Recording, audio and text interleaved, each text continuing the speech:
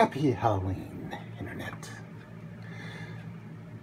Since I decided to have a theme to my costume this year, after being inspired by one of the masks at Walmart, of all places, I decided to give it a new spin. Rather than a Reaper or something else, I decided to take a page out of Poe's book. And I went with the Masque of the Red Death. Now, those of you who don't know it, it goes a little something like this.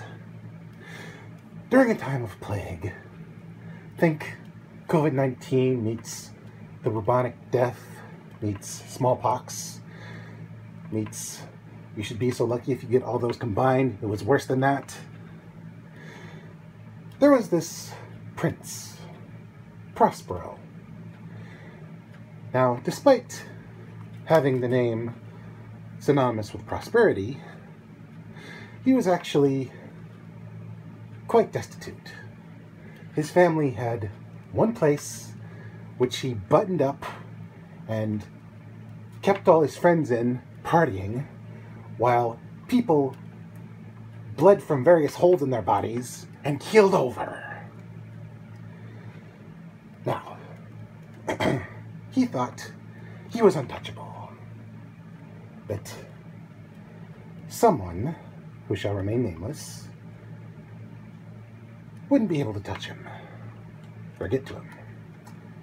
So, he had a massive party with multicolored rooms, all the colors of the rainbow, long before rainbows became nauseatingly common. That's not a dig at a certain part of the community, it's just a little bit oversaturated, that's all. Anyway,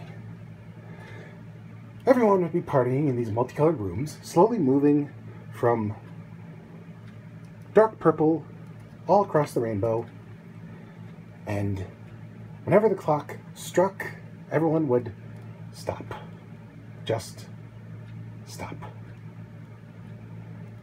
Well, once the clock stopped chiming, that is, everyone would continue partying until someone with a garish red costume and an equally garish death mask showed up, not mingling, not partying, just being there. Well, Prospero was a bit of a Karen, so he decided to find the guy moving through the rooms slowly. But no matter what he could do, he could not get to him until he came to the red and black room. Well, finally,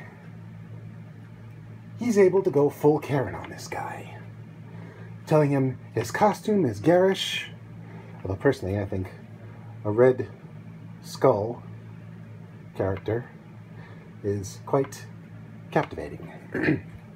But anyway, Prospero was a bit of a Karen and told the guy to get out.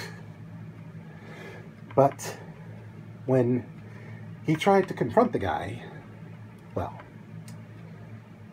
he vanished. And not a second went by when people started keeling over from the plague that was outside. And too late did Mr. Prospero realize that it doesn't matter who you are, or what you do, or where you go. When your appointment comes, there's no way to save yourself. Happy Halloween, ladies and gents. And when death finally comes for you, remember, it's not the amount of time, it's the quality. So don't blow it.